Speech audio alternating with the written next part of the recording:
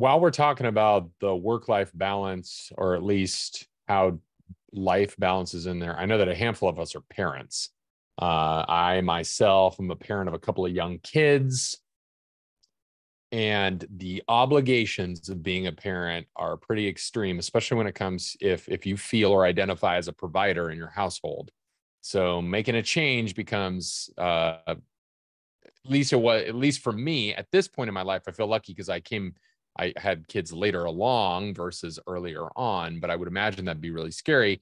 And so I wonder, for those of you who are parents or have somebody that you are very much the caretaker to, or a kind of the breadwinner of sorts, like, how did you reconcile that in your head? How did you get to a point where you could make that move and feel and reconcile that feeling of uncertainty and obligation, and not kind of back down from that? What did you do? How did you handle that?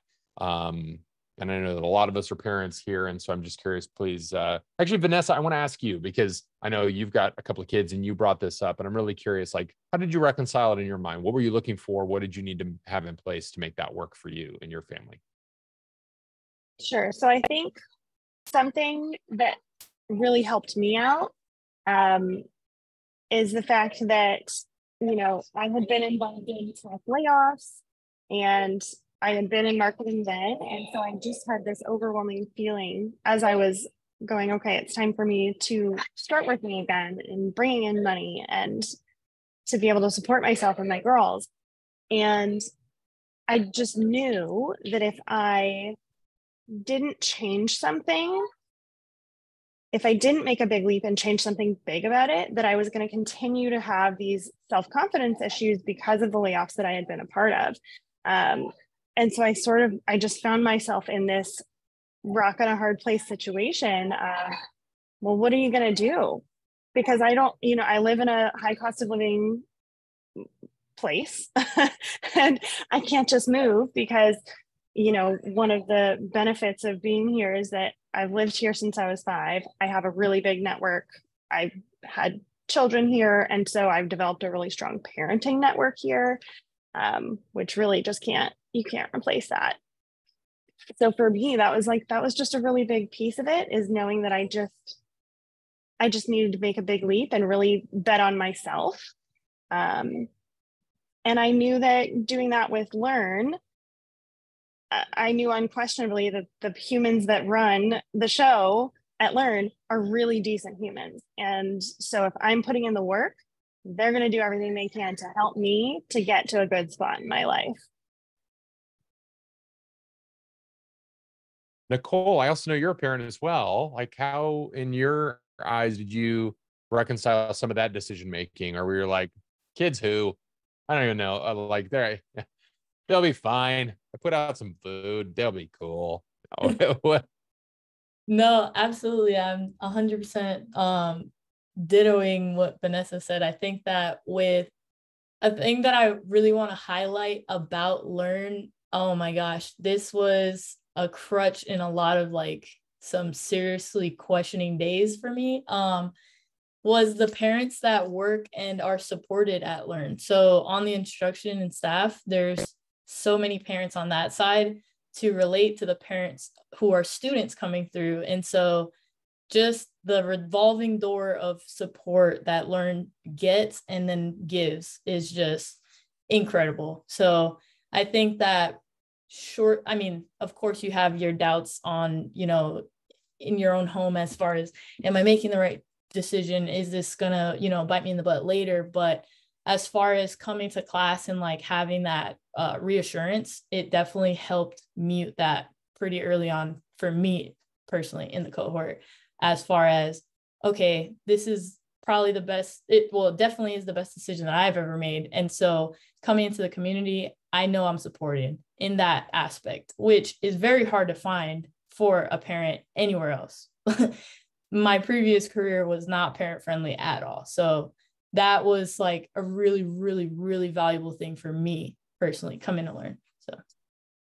So it sounds like that very much was kind of a prerequisite of the decision making, was that the culture of the company aligns to the needs that parents would be experiencing, right? So for you, that was a big one. Brian, do you have kids or not? I do not know. Yeah. Oh, you don't? Okay.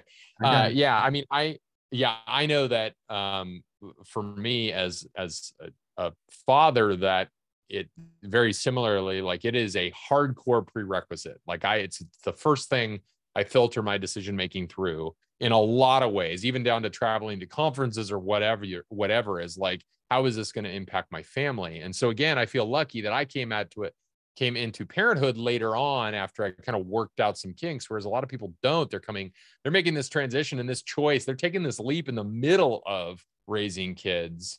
And so if I could, I want to ask one more question about this, because I do know that many people who are going to watch this, whether you're in the room now or you're going to watch this later, are going to be coming with this as an obligation in their life.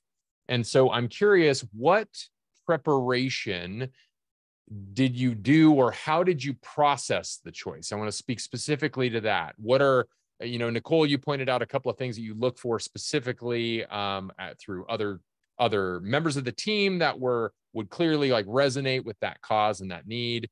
Vanessa, you talked about a few things there, but talk to me about the decision-making process. If you were talking to another parent right now, what would you advise they think about process as far as them choosing to make a career transition, whether they go to learn or not? Like how would you recommend they process that decision-making? And Vanessa, I'll start with you, if I would. Okay. Yeah, I think on a practical level, you need to be thinking about, what's my network? Where are my kids going to be during the day? Are they going to be at school? Is there a preschool option? When I started my program, my children had childcare until like 2:30 and 3 p.m. And so I went into it going, okay, well, I'm going to need, someone's going to need to be with the kids until 5, because that's when I'm not going to be available. And I had plan A and I had a plan B, and I'm really glad I had plan B, because plan A did not work out. So plan B was, all right, I'm going to have to find a way to pay extra for the extended childcare, but having that already preset, I knew what I was going to do. I had the ripcord to pull, had to pull it, made it was still a stressful situation, but at least I had already done that pre-planning and mitigated some of that stress. And just, like your community is the most important thing. So the more you can have a community of neighbors, friends, if you're lucky enough that you've got family in town that enjoys watching kids and is willing to watch your kids, having that preset and just being really honest with the people that are there to support you and saying, hey, this is going to be a really wild time in my life. We're all going to need a lot. And also like pre-teaching with your kids and explaining, this is what I'm doing. I'm doing it because I want to be able to get a job. Have that flexibility. So this is going to be, X amount of time, whatever that looks like. If that is, I'm going to make you a calendar. Let's decorate the calendar together. Let's highlight, these are the days that I'm going to be in school. These are the days you're going to be with your grandparents, or you're going to be at school longer, and giving them time to process it so that they're not just going in on day one being like, what? You're not here now all of a sudden, everything's changing. Like giving that time to ease that transition as much as you can. Wonderful. Nicole, any thoughts on that? Oh, absolutely. So Vanessa, number one, hit the nail on the head with the hammer with that one. So the 3 keys to success here is a plan for that plan, and then communication. Because I thought I was the only one. I'm so glad just listening to Vanessa just now. That was like she was in my life. No, absolutely. So we moved here that February. Before I started the cohort in June, I had just moved to California. Well, we had just moved to the area in February. So we hadn't yet had that community. And throughout the course of my time as a student, our plans, plan A, we got to, I think, like plan D. So it was hectic, but amazing that my spouse was just, you know, awesome like she is. So we were able to lean on each other, communication, and like I said, a plan for your plan, because you might have to get to your plan D of action. So definitely I resonated so well with what Vanessa was saying just now.